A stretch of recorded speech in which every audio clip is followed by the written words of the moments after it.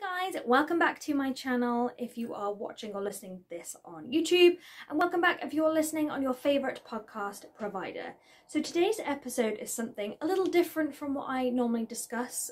Normally we discuss spirituality, mental health, all that stuff, but today I'm actually going to focus mainly more on the music and my thoughts and opinions on the music industry and how I'm finding my way in this crazy industry at the moment. So grab yourself your favourite beverage and let's get to it.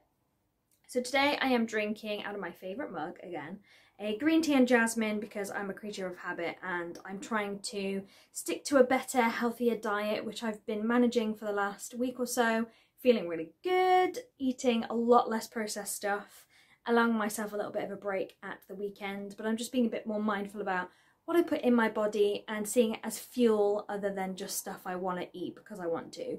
I'm being sensible, I'm being realistic. We are still in a pandemic. If I want to eat a chocolate bar, then I'm going to do it. But I'm just being a bit more mindful about it. But yeah, so far so good. I'm feeling a lot healthier.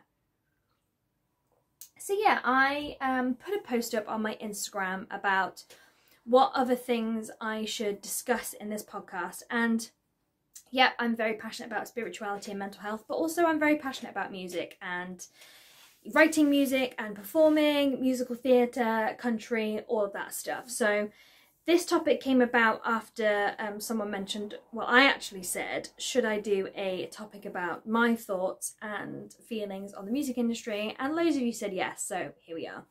So this could be a long episode. I don't know how much I have to say about it until we finished it, so sit tight because this could be a long one. Yeah, my background, for those of you who don't know, is I was primarily heavily involved in musical theatre, and even before that I was really into dancing. I did ballroom and Latin for the first kind of couple of years, from the age of about 6 to about 10 I did ballroom and Latin. Found myself going into tap, jazz and ballet, and then the acting came into there, and then the singing and all that sort of stuff. So I've performed for pretty much my whole life. Even probably when I was young, I was probably singing and dancing and doing some crazy stuff. But yeah, I've always been doing some sort of performing in some capacity throughout my life. But musical theatre was my passion, that was my goal, that's where I saw myself going. Fortunately, it didn't quite pan out that way. I have done a whole talk about kind of what happened with all of that. But basically what it boiled down to was that I wasn't small enough. You know, at the time I was a size maybe 14, 16, so I was kind of like on the cusp. And all the way through drama school I was told you could either go thinner, you could go bigger, you know, then that would change your casting. And I was constantly just battling with, why can't I just be myself? Like, I don't understand this. But anyway, that's what made me turn my back on musical theatre, and I was thinking, do I really want to put this pressure on myself to put food on the table when is it really going to make me happy? You know, I mean, that's a whole other episode there, right there. But I just wanted to give you a little gist of my background and how I've kind of found myself going into the music side and the singer-songwriter side and not the musical theatre side. So that all happened. I now found myself living in Wiltshire because I have family down at this side of the world. And started working, started temping, doing all that fun stuff, and started communicating and meeting people, and I found myself getting roped into my first ever band, which was really exciting. So obviously doing musical theatre and stuff, I didn't do a lot of live music, I didn't do a lot of gigging or singing and that sort of stuff. I did little bits here and there with cover bands and things, but nothing to the extent that I did when I moved to Wiltshire. And I found myself in an amazing country kind of covers band. We had so much fun. I think I was with them for well over a year, maybe 2 years. And off the back of that, I then met someone else who needed a backing singer for his funk and soul band. His name is Clive. Go and check out his music. It's really fun. And again, I had a whale of a time. I got to get dressed up. I felt really glam, got to sing loads of funk and soul music. And that's where I started to kind of think, ooh, maybe this is where I want to be. Maybe it's the singing that I want to focus more on. And to be fair, throughout my whole kind of career within performing, singing has always been the strongest thing. I love acting, dancing, meh, I can dance, but I wouldn't say it's like my favourite thing. So I knew I had to focus on the singing. So being in these bands was fantastic because I was getting to meet some other musicians and all of that sort of stuff. And prior to that, I'd started to do some writing. I didn't consider it writing. I have, those who know me, I have this really weird thing where it's taken me a while to kind of feel comfortable saying I'm a songwriter. And I don't think it was until I got my #1 single last year that I realised, okay, maybe I am a songwriter. Maybe this is something I could do. Because before I was just kind of toying around with it and seeing what would happen. But then when that happened, I was like, okay, maybe I am a songwriter. But anyway, going back to that, I'd been dabbling a little bit in songwriting and writing some lyrics here and there. And it was through this other band that I was doing the backing vocals for. The drummer was working with a singer, a country kind of singer-songwriter in Bristol, and said you should really go and have a chat with him and see, you know, if that's something you want to get involved with. Because I was listening to a lot of country from my early teens. Country had always been something that I'd been listening to, and when I was writing I could hear all my songs in a country style, so it just made sense for me to go down that route. So yeah, obviously met up with this person, had a chat, and then I started to get into the whole music industry side of things. And it's really interesting because it is very different from the theatre and musical theatre side. There are some similarities, but you know, in musical theatre you're constantly having to have singing lessons, you're looking at your look, you're thinking, is my hair the right colour, is this the right colour, am I the right size, auditions, headshots.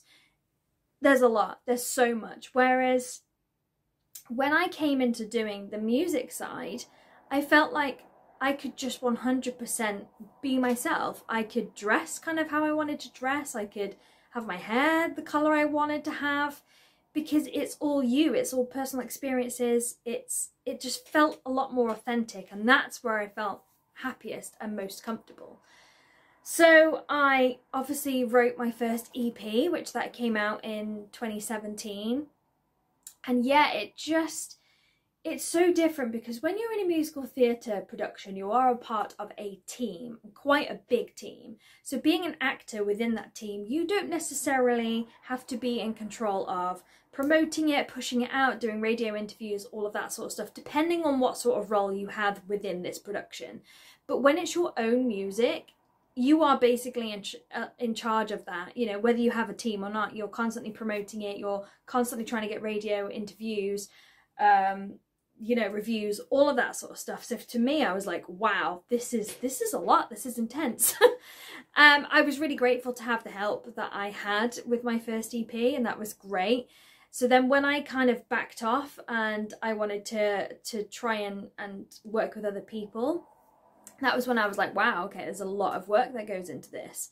So I kind of just want to break down and kind of let you know the little hints and tips that I have found over the past couple of years that I've been in this industry that I think have helped, and things that maybe we don't need to stress about too much and just maybe try and enjoy a bit more. So I was quite lucky that I had all of my social media channels kind of already set up to promote what I was already doing. So I already had social media stuff that was promoting a lot of the musical theatre stuff I was doing. So I basically just changed my branding to say I was a country singer-songwriter, and just started to post stuff on there.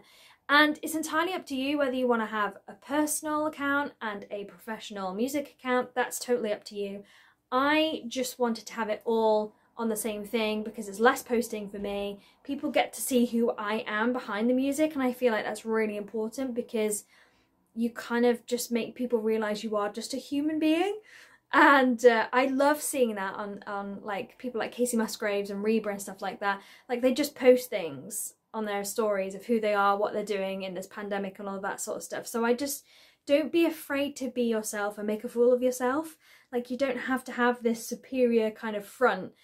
If that's not who you are, like let us in. That's what makes you more relatable, and people will enjoy your music more because they're kind of seeing the behind the scenes stuff. So yeah, again, that's just my opinion. If you want to have a separate account for both, then do it. Do whatever you want to do, whatever feels comfortable. What I have realised in this industry over the past couple of years is there really isn't a right or wrong to what you do. things change so quickly. Algorithms change all the time that 1 minute you're told, oh, post at 3 o'clock on a Wednesday, and then you'll do that, and then you're not getting the engagement or the likes and things that you thought you would. So it's just like, do you know what? Sometimes you just have to throw all of that out the window and do whatever you want to do that makes you happy and you feel best presents your brand or your song. And that's kind of what I've done, is basically just thought, I'm just going to post whenever I want, whatever I want, at a time that I want to. And people who will be drawn to your music, drawn to you, will invest. They'll be there, they'll engage. So don't be afraid to kind of just think, nah, I'm just going to do what I want to do anyway. Find yourself a good distributor to distribute your music on. This has taken me a while, and I was kind of stuck with one platform for a while, and unfortunately I wasn't quite happy towards the end of what I was getting for how much I was paying. So I would highly recommend doing some investigation and some research into that. A lot of people were asking me, like, how do you get music out there? Like, how does it work? So basically, if you have a song that you want to promote out into the world, you have to find somehow of getting it out there. It can be on SoundCloud, it can be on Bandcamp, which is another really cool platform which has come back to the surface. And then you have all these other distributors which can then push it out to Spotify, to iTunes, all of that sort of stuff.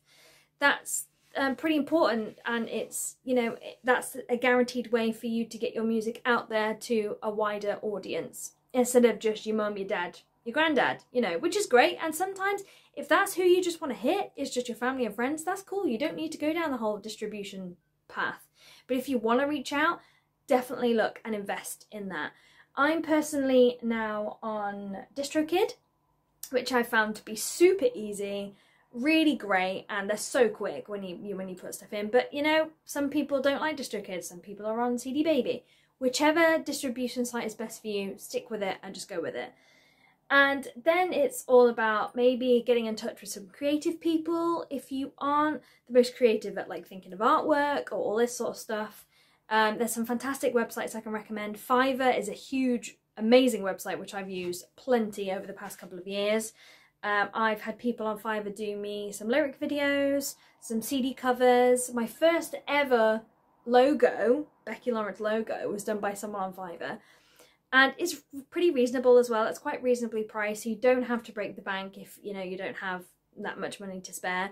Or just reach out to friends and family and say, hey, look, you know, I don't have much money, but it will give you exposure, all of this sort of stuff. People are generally really willing to help if you ask for it. And if they can't, then it is what it is. You've asked.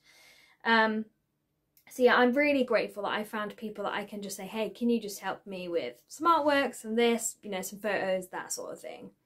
So that's another big thing I would say.